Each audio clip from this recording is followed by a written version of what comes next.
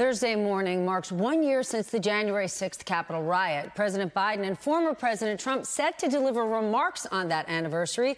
But this morning, we're learning more about how the investigation into what happened is going down. Committee Chair Benny Thompson saying members of Congress did, in fact, interact with some of the rioters, but it's unclear how big of a deal it was. So let's bring in Leigh and Caldwell on Capitol Hill. Also with us, Punchbowl News co-founder Jake Sherman.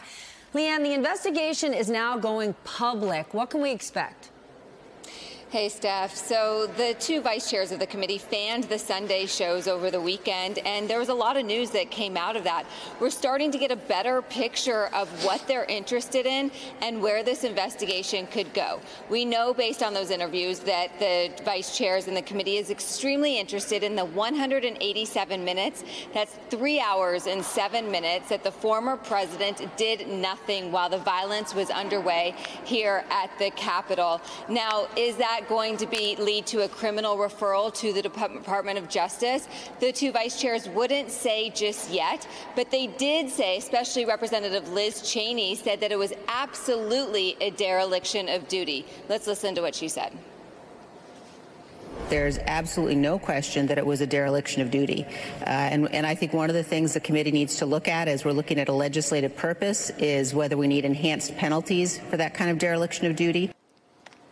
One of the reasons they think it's a dereliction of duty is because they know from their previous interviews behind closed doors that the former president was watching it on television and that his daughter, Ivanka Trump, came in twice, asked him to do something to call off the violence. So, you know, the repercussions that the former president had was an impeachment trial. He was not impeached. So it sounds like Congress is trying to create perhaps some other mechanism to punish a president should some similar instance happen again in the future. Steph. Okay, but then that's create more consequences. As they stand, what's the punishment for a dereliction of duty, Jake? Because the reporting, now it's the president's family members, his chief of staff, members of Congress, his buddies on Fox News telling him on the phone and in person, please stop these rioters, and he didn't. Are there any consequences currently for that? No, of course not. And actually, Steph, I'd take it a step further in saying that at the time, in the days after the attack on the Capitol, it was reported that he was watching TV. It was reported that Ivanka Trump had tried to stop him, tried to urge him to stop the rioters and the attackers at the Capitol. It was reported that Kevin McCarthy urged him to issue a statement. So now the committee has this information, but it largely was in the public domain. Now, they can make a criminal referral, of course, and they could ask the Justice Department to take action to indict him, but then it's up to the Justice Department. Congress doesn't really have any, besides the investigation, which is incredibly important, doesn't have any actual authority to do anything that it's not done. I'll say one other thing here, Steph. The interesting thing to me, and I think this is what we're going to see when this thing goes public next year, or this year, rather, when this thing goes public in 2022, is that they've had a lot of cooperation from people that we don't know at this point, right? They've had people who worked in the White House, who were not subpoenaed, who voluntarily came to the committee and said they would cooperate. That, to me, is the most interesting stuff, because the people who've been subpoenaed have already indicated they're probably not, absent a court order, going to participate and going to help. So the interesting thing to me was what they've gotten from people who have not been subpoenaed. Even if they participate and help, if there's no consequences, what's the point? There's all this talk. Could they call Ivanka Trump to testify? What would that do? Create a big, giant show. And if there's one thing the Trump family loves, it's a big show. Wouldn't she love showing up and saying, I tried to do it from the inside? How does that help the committee?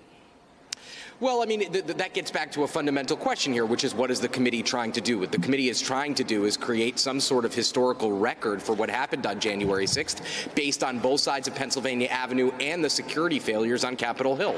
So, I mean, I think that's an incredibly important thing. I don't think that anybody who is in the White House, including Ivanka and some of the other aides, I don't think you're going to get much out of those people. But again, what the committee will get is information from some of those peripheral people in the White House who were either a party or a witness to what the president was doing that day.